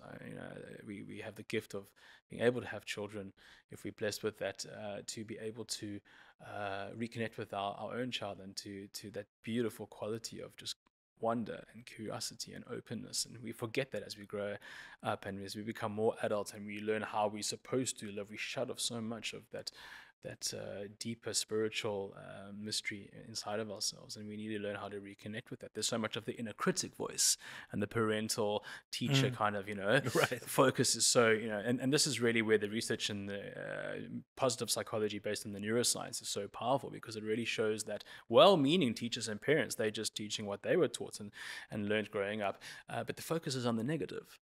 And the media focuses 98% or more on the negative. And so what happens is our brains start to actually become skewed and retain and assume that unconsciously, automatically, that the correct ratio of negative to positive is like that. And this is where the atomic habits and kind of learning to rewire ourselves in gratitude practice, not just thinking positively and trying to have gratitude as an intellectual exercise, but doing acts of gratitude will shape, rewire the brain to be able to focus on the more possibilities, the openness. There's a guy, Sean Aker, has an amazing TED talk called The Happy Secret to Work or Better Work or something, and he's one of the world leading founders in this positive psychology, and he has a very funny quarter of an hour, hilarious, he's like a stand-up comedian talk about this, and he has this kind of formula of gratitude exercises that we should do every day. 2 minutes, it's like write 3 new things that you're grateful for every day. Write one thing that you experienced today that was positive amidst all the stresses and challenges when you normally look at your day and you see just the negative. And think of one person that is in any of your networks who you're grateful for having in your life for whatever reason. They make you laugh, they inspire you, they're always there to, and write them a one-line message, email or WhatsApp, to just acknowledge them and thank them. And if you think about it, when you do those, it takes 2-3 minutes a day. Right, but if you get into a practice of actually start and doing gratitude, that will rewire. So it's like what the science is showing is that as adults, Richard Pascal said it so brilliantly. He said that as adults, we're far more likely to act ourselves into new ways of thinking than think ourselves into new ways of acting. And it sounds counterintuitive to the traditional sort of focus in psychology and coaching, but that's really where the science is showing it's at. And how amazing is it that as a Jew means a grateful person. Yehudi comes from Yehuda, which means to thank, Todah. Yeah. And so we say modeh ani, the very first word we say is modeh, thank. It's normally translated as I thank. But if it was I thank as a verb, the grammar would be ani modeh in the reverse. Modeh ani is far more profound. Modeh ani is saying as an identity, it's a statement of a declaration that modeh, a Yehudi, ani is who I am. Because think about it, to thank, to acknowledge, you have to be awake, you have to be present. You cannot acknowledge whether it's a sunset, a loved one, a beautiful piece of music, a poem. You cannot acknowledge anything if you're unaware of it. So thanking means being awake, being observant. That's what an observant Jew to me means, not what level of kosher and what you're wearing on your head or what it's how awake are you, how observant are you. So it's the most beautiful thing to understand the meditation of modeh ani, how it frames our day. It's like the moment we awaken and become aware and observant, we frame and state that this is my identity as a Jew, to be awake. And it's a beautiful Chassidelic teaching in the Rebbe's book Hayom Yom that says that at the end of modeh ani there's a dot by it says bechemla rabba emunatecha. Bechemla is with compassion, love. Rabba is great, abundant, and emunatecha is your faith, God in me. Right. You have so much faith in me that you've given me another day in life to help change and heal the world. So the question is, where does that rabba, adjective, great, abundant, fall? Is the rabba going on the emunatecha? Oh, I've always wondered that. Okay. Or is it going on the bechemla? Yeah. So there's a dot, if you look in the Siddur, after Bechemla, to indicate that the rubber is going on your faith, God in me, to give me another day of life. And the Chassidic teaching that the Rebbe brings in Hayom Yom is that dot, that humility, that openness of a Jew, which comes from the word hod, to thank is to acknowledge. Hod, it means humility, openness. That dot should be the compass of the day. That's also humbled, right? Right. Ani modeh means I agree, I acknowledge. Right. So the teaching in Hayom Yom is that the Rebbe brings is that dot should spread out. The dot of the modeh ani, that dot of that point of awareness and openness and humility, which is what it means to be a Jew on the most fundamental level, should spread and be the compass of your whole day in life. May it be. Amen. I received an email from a woman about a couple of weeks ago, and she was saying that her son was struggling a lot with porn and watching a tremendous amount of porn, a teenager, and she wanted to know if I had any advice for him. So my thought process, I don't know what you think about it, is I'll never speak to a person about another person. Yeah. Like the person who's come to me is always the person asking for help, Right. whether they know it or not. Right. So I shared with her two things. I shared with her a podcast that I released a few months ago, focused on family healing, where the healthiest members should heal first. And kind of, like we're all it's all kind of one unit, systemic. Yeah. So start with the healthy instead of saying the unhealthiest. But the other the other thing I shared with her was a letter of the Rebbe that was shared with me, where he said the family is one unit, and at the top is the father and the mother, the Baal HaBayis and the Keres HaBayis. So being that you can always heal something directly or indirectly, and sometimes indirect healing, especially if you incorporate the Baal HaBayis or the Keres HaBayis, right, the foundation or the head of the house, then a lot of healing can go through the whole family. So I shared that with her, and I said that I've never seen a child struggling whose parents didn't struggle individually or in their relationship. And she responded back, "This wasn't what I was looking for," or something like that. Something like that. This wasn't what I was looking for, but I'll think Wasn't about ready it. to. What? Wasn't ready to take that. Well, I don't know, but it's like that. They sent me a message, but it connected Right. for me to what you were saying about like the deep democracy is right. The question. I don't even know if she had the words, but the feeling in there was like, there's something wrong with my child. Right. As a separate part of the. Right. Yeah. Something wrong with my child. Right. Come give me the solution for them. Right. No, there's something wrong with your child. There's something wrong with you. Right. Right. And the child is the mouthpiece, is really exactly just the lightning conductor. Exactly, letting you know it's letting you know. How can there be something wrong with a child? It's so crazy to me that.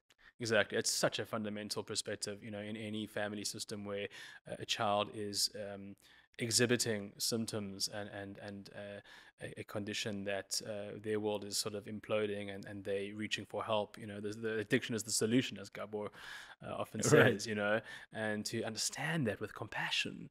And that's what's so beautiful, Gabor's technique of compassion and inquiry, and it's so essential, because rather than judging it and trying to quieten the voice, let's listen to it. Let's, in this methodology of deep democracy, they use a technique from Gestalt psychology, which is creating a wholeness of amplification. And they will look for what are the subtle moments that are happening in an interaction, in a team, in a diet, in a conversation, and catch those. Try and catch those. It's so hard to, because they sometimes pass by so quickly. Right. But then really amplify that and let's listen to that, and let's learn from that. And what is this voice here to show us? And in my body, what's coming up, and what am I experiencing? And Western medicine and healing is so much about killing symptoms.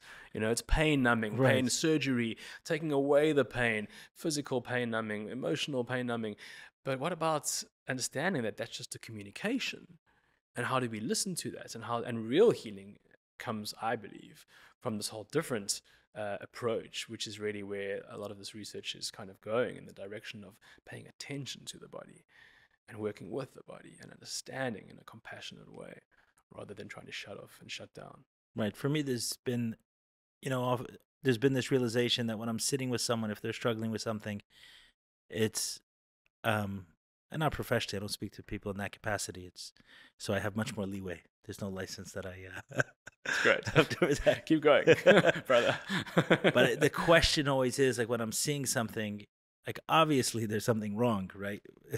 But not what's wrong with the behavior, what's right with it. And anything, it's like with literally anything. So whether it's a child raging or someone drugging or whatever it is that's happening, is understanding what is right with that thing is most likely to answer the question of how we solve whatever problem it is we want to solve. It's a reframe. I mean, in neurolinguistic programming, they use that kind of technique as well, in terms of all behavior has a positive intention. And if we understand that and try and understand the model of where the person is coming from and what's happening and being expressed, it's a so much more useful way to understand the programming and how to reprogram and how to allow a different sort of software to be put in place, to use a metaphor. So I like what you've done in this conversation, where you've explained how certain norms, especially within healing and some others globally, politically, are kind of flipping on its head, but how that's kind of part of the same process, a death and a rebirth, which is perfect for medicine, because that is that's the space.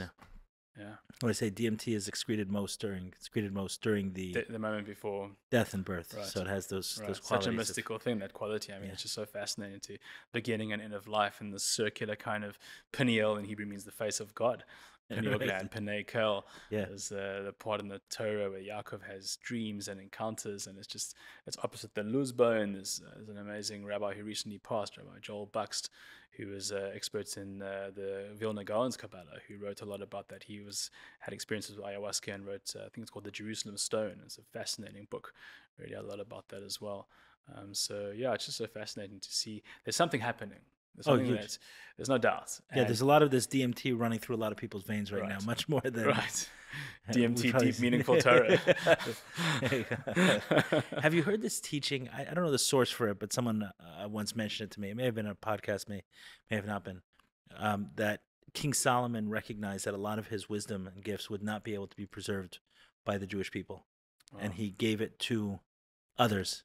Wow. And I'm not saying it's true. I'm saying I heard this from someone. I don't know the source for it. So you haven't. I'm not familiar with it, but that's just really interesting to hear. Yeah. So if someone knows the source and is listening this far into this conversation, please hit us up. I'd love to know it. But it sounded fascinating to me, and it feels so resonant, because there's been a lot for me within my own Judaism. This was not a process to reconnect with it at all, but it's just been It's been impossible not to. And not even from a place, of the truth of Judaism versus other religions, something that transcends way beyond that. It's a part of it that this is me, right? This is a heritage. This is my people. This is, my way of being that. Even this whole idea of chosen versus not chosen, to me, like we'd have to. Everything is chosen. There's not a single thing extra. Absolutely. If there's any religion that doesn't say that we're the way and we're the only, and it's Judaism, we don't convert, we don't seek to convert, we believe in the infinity of God, and beauty is expressed in the fact that there's so many multiple paths to reach him, her, it, and to limit that and say there's only one way is like placing, our human limitations on God. We create God in our image. We return the favor. It's like, Rav Kook, the great Rav Kook, had the most incredible teaching, which I love so much on this topic. I'm interrupting you as well. But he says, based on a Kabbalistic principle, that everything that exists has a divine spark, which is the soul of that thing or entity, without which it can't exist. So if the movement of atheism came about and exists, there's got to be a divine purpose and spark in atheism. Now, what a question. What's the divine purpose in atheism? Right? And listen to what he says. I'm paraphrasing, but he says something like, atheism came to help us wash clean the diminished perception of the grandeur of the divine. Say that again. Atheism came about saying there's no God, to help us wash clean and start afresh again the diminished perception of the grandeur of the divine. Yeah, similar to what the Chassidic master says, that the God you don't believe in, I don't believe in either. Correct. So we have to kind of go through times of revisiting what is God for me? What is the divine? What pictures and images am I carrying still from my kindergarten days and from media or kind of Christian or other kind of overlays in society that sort of trickle through. And not that I have any disrespect for Christian, but it's amazing how when you get to the mystical layer of teachings on the Christian mystic side and Meister Eckhart and the Sufi teachings in Islam, the mystical teachings, the incredible rich teachings in Sufism, and the Jewish Kabbalah and the Hindu, there's such just overlap and really talking about the same. It's just incredible. I mean, we've got amazing historical evidence of amazing interaction and cross-pollination between the Kabbalistic masters and the Sufi masters. Yeah. Tremendous amount. Rambam's son, and there's just such a fascinating, and the Sufis brought such a focus of movement, the word in dervishes, movement and breath and sound and in just such an incredibly beautiful way as well. So I think there's an amazing book called Anatomy of the Spirit, I think it's called, by this Caroline Myss. She's a medical intuitive, and she actually overlays, fascinating, medical intuitive in the sense that she's able to intuit things about people in their body that's been verified by measuring technologies in Western medicine. And she's one of the best, and wrote this book. And she really speaks about how we have these archetypes, these sephiros, really, these centers of power, she calls it, where if there's blockages in any of them and what they symbolically mean and represent, it will manifest in the corresponding physical ailment and conditions. And she, in her book, Anatomy of the Spirit, I believe it's called, she overlays and integrates the 7 spheres of the Kabbalah with the 7 chakras in the Eastern traditions with the 7 sacraments in Christian mysticism. And it's fascinating. So yeah, I mean, it really resonates in terms of what you're saying, in terms of just being able to really connect with and reach out into that broader, less limited viewpoint. And 100%. Yeah, it's a beautiful part of the process, one of the gifts. To speak. You mentioned earlier about, you quoted Gabor Mate a few times. So, he was someone who healed a lot of drug addicts. So someone asked him the question, how you're referring people to another drug, ayahuasca, calling it Gabor referred to it as the #1 treatment for addicts. Right. So how is this not another drug? And he said it's actually the opposite. Right. Of a drug. Correct. Well, if you think about that, any addiction, drug or substance or other, is really finding some solution, in inverted commas, on the outside to fill that void and emptiness and disconnection on the inside, and to fill temporarily and not in a sustainable, real, enriched way. And therefore, it's a bottomless pit. It's never going to, because you it's an escape of sorts. Correct. It's an escape and an avoidance of the very stuff you actually need to face and look at and work on internally. Well, the psychedelic medication, besides the fact that it can never be addictive just because they don't work when you take them every day, you need to wait at least a week, preferably 2-3, between MDMA doses and psilocybin doses. Besides, it's the last thing that you want to repeat in a hurry. But that's the opposite whole direction. You're being flung head first into the deepest cobwebs of your psyche and the stuff that you're normally avoiding in addiction pathology. So it's very much an antidote. It really is the complete opposite direction. So it makes sense that these would be very powerful tools. The analogy I've given is one is sleeping with a prostitute, one is sleeping with your wife. Wow. That's a great analogy. So it's same act. Yeah. Right. There's some similarities for sure. But they couldn't be more different. Couldn't be more different. Yeah. Couldn't be more different. Absolutely. There's a beautiful metaphor in Chassidelic teachings. I believe the Alter Rebbe brings it, founder of the Chabad dynasty.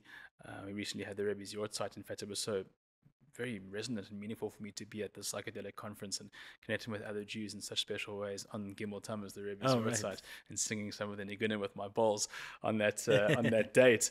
But it's really I've lost my train of thought now. Where was I before there? We're talking about connection and disconnection and escaping. Escaping with drugs versus connecting with psychedelics. Yes.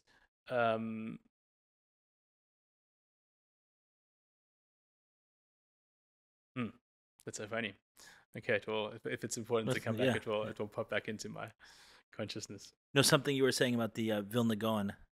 So it's a story. I don't know the source for this one, but it's one I repeat often because I enjoy it. So someone went to the Baal Shem Tov taught his students that every single sin has I remember that. A way of doing it. Oh, so go to it.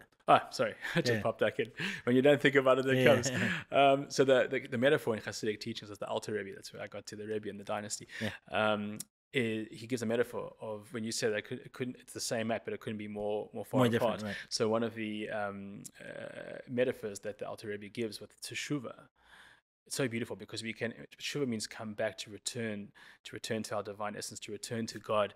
But how can we ever be away from God? And God is everywhere all the time, omnipresent. Hamakom fills the space. It's so the metaphor that's given, it's such a beautiful metaphor and powerful metaphor, is you can have two people standing right next to each other, but back to back. And tshuva is just simply the process of just turning around and reconnecting and having resonance and having. So I can be alienated. I can be right next to someone. I can be involved in an act where I'm trying to seek an addiction for a connection, a closeness for the divine in such a misguided way. But I can just turn around and flip and kind of approach that from a different way, in a more connected, authentic way. And it can just open up that whole, different level of Right. of healing and connection. Right. In many ways, this kind of sums up what feels to me like your message. Yeah. Is that we're so close, right? But Right. we're looking the wrong way for the solutions. Right. Let's turn Gotta inwards. turn We have inwards. this. Yes. Yeah, the journey is we within. have this. Yeah. We have the answers. We have the healing. This idea of chemical imbalance. It's which you alluded to at the beginning of the conversation. It's so like the language is so subtle, but the suggestion is that there's something wrong with that person, almost as if they were born this way. Right. That needs to be fixed. Right. And I've yet to meet someone I was in 12-step meetings for a very long time. I've yet to meet someone without a story. Right. This addictive gene, I don't know what the addictive gene is. It's possible there's a setup for it. Right. But that setup needed a good story of trauma. Right. A good story of trauma in order to get someone to that place of addiction. It's been in every case, and you'll find, yes, there are some people who are more sensitive than others, but I've always found that when a situation is really severe, there is a story that's kind of equally severe. I'm thinking of a guy, and sometimes, it's not in the conscious memory, but there was one guy who I befriended who was suicidal, but he couldn't pin it on anything. Why was he feeling this way? Why did, and that turned into an additional baton to beat himself up with. Right. Nothing even happened to me. It wasn't as if I was sexually abused, or my parents were divorced, or I grew up in intense poverty, or I don't have any story that I know of. And he grew up very Hasidic in a large family, and at this point he wasn't any longer. He was very detached from it, and eventually he did a psilocybin experience, and during that he had a vision of himself crying in his crib, and his mom putting a pillow over his head to silence him.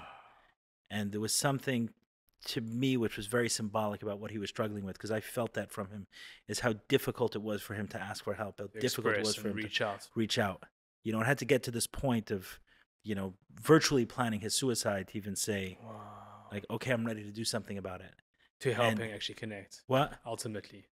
Yeah, and to have that experience. And I don't think he's out of the struggle. I don't think he's there yet, but just, you can see someone, he's like, why is he struggling so much? Why is he feeling this way? And there isn't any answer. He can't even give you an answer. But eventually when he went in, he found an answer. And whether that was a real memory or symbolic of something that represented. Right. Which sometimes could happen in psychedelic experiences. It was obviously something really, really there that he experienced as a child. Like that feeling of being suffocated by the person who's meant to care for him the most was a real and true feeling. And it made sense for him the way he felt now about his parents. So, this idea of chemical imbalance. Yeah. It's the wrong. What? It's the wrong narrative. It's disempowering. Very. So and that's what the research is now showing as well, which is really incredible too. And I guess that's the sad reality, but also the nice thing is that the sad reality is that we need tools like this to turn inward. That's the sad reality, but we do. So we use them and leverage them. Yeah. Well, why don't we end with you brought some of these tools for a reason. Yeah. You set them out here. So my toys. Yeah. Absolutely. So let me. I've got some water there to show as well just now in the singing bowl. So I'll start off with one of my favorite singing bowls that I found, or I should say, found me, or we found each other. These singing bowls are just absolute magical instruments. They're from Tibet, from the monks. They've been hand beaten, you can see, and there's different metal alloys. If you look at that one over there, I'll just you can grab it. You can see that quite different constituents of the metal. So you've got nickel, brass, copper, different kinds of metal alloys that they use, but they hand beat them, and the walls are hollow. So the sound really comes out of the walls. I'll just show you.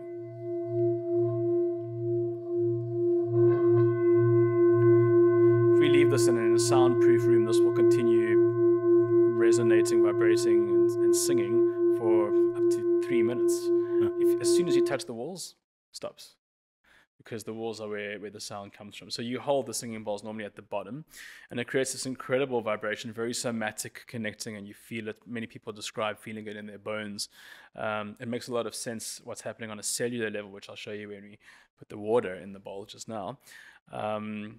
Easier to first play it without the water, and it's heavier, and then I'll show the water demonstration. But yeah, these are really, really special instruments that I encountered in the medicine space, and that really I connected with so powerfully. And this is an overtone instrument. So an overtone is an acoustic phenomenon. You can do it with some instruments, with piano, with guitar, with the voice, the didgeridoo, which is that like... and you can do it, as you hear, with the voice as well. So an overtone, let me just demonstrate what an overtone is. So if I use this bowl, it's easier, it's more accentuated. So there's two notes at the same time. I'm going to sing them. The lower one is ooh, and the high one is ee. Now I'll show you if I use the wooden part of this mallet, it isolates just the higher one. Listen.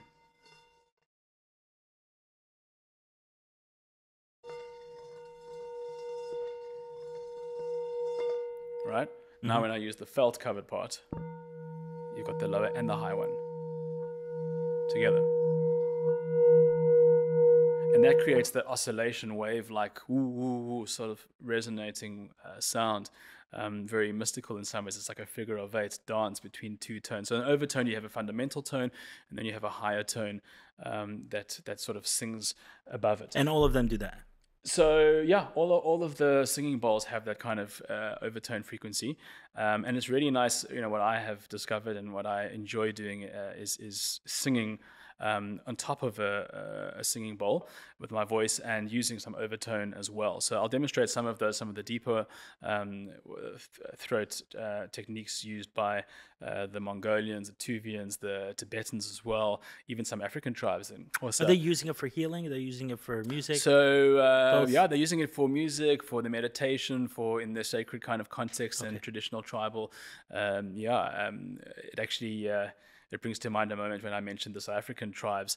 There was a wonderful, magical, mysterious moments in the conference where, probably one of the most mysterious moments, where I happened to be standing in a storm next to a Black American woman who shared with me that she's trained as a traditional healer in the Zulu tradition, one of the tribes of South Africa, and it was just such a beautiful moment. But yeah, so I'll share some of those tones, the bass ones, the medium frequency ones, and higher frequency vocal ones on top of the bowl, and then I'll sing maybe a very brief Chassidelic nigun, which is quite powerful on top as well. One of the Rebbe's favorite niguns from the Alter Rebbe.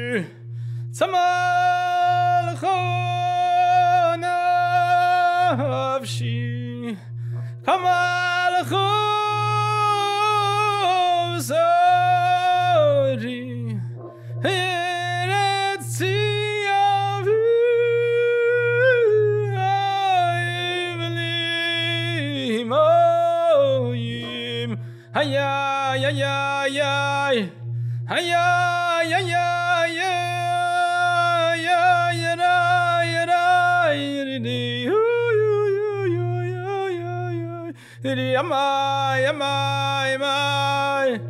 Hiya, ya, ya, hey, ya, ya, da, ya, da, ya, di, di. Beautiful. Thank you for that. Sure. Thank you. I'll just quickly show you what the water made. Mm-hmm.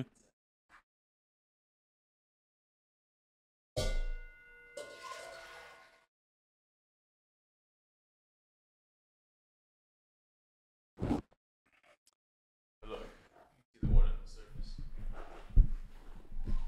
Okay, so as I start that.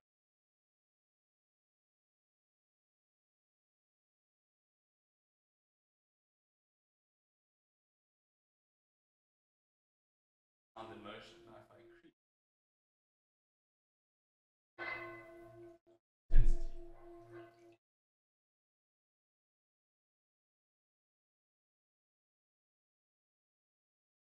So it's just a powerful demonstration to think about. We 70% plus water as human beings. Never mind the chakra and the meridians and the metaphysical, energy systems and how these get on that level. Right, what could be going on inside us? So it's very powerful to show that to people and to then some of this, that in mind. There's a whole space and field of sound healing now, where it's very big in the States and in Europe, where you go to someone, a sound healer, and they've got bowls and didgeridoos and all these other instruments, and you lie down on a bed and you have a sound bath, a sound immersive kind of, and so it's just such a fascinating, again, just mysterious connection between sound and vibration affecting us on the body and on an internal level and how that impacts us. And so in these healing spaces, these things are especially effective and powerful. Yeah, I attended one a couple of months ago, and they said that the next week, which I wasn't able to go to, they had one where you're in hammocks. So you kind of get the surround sound, so to speak. Right? Yeah, it's really a special experience. So yeah, when you play multiple bowls at the same time, they also really have such a unique. I'll just give it a little taste of that.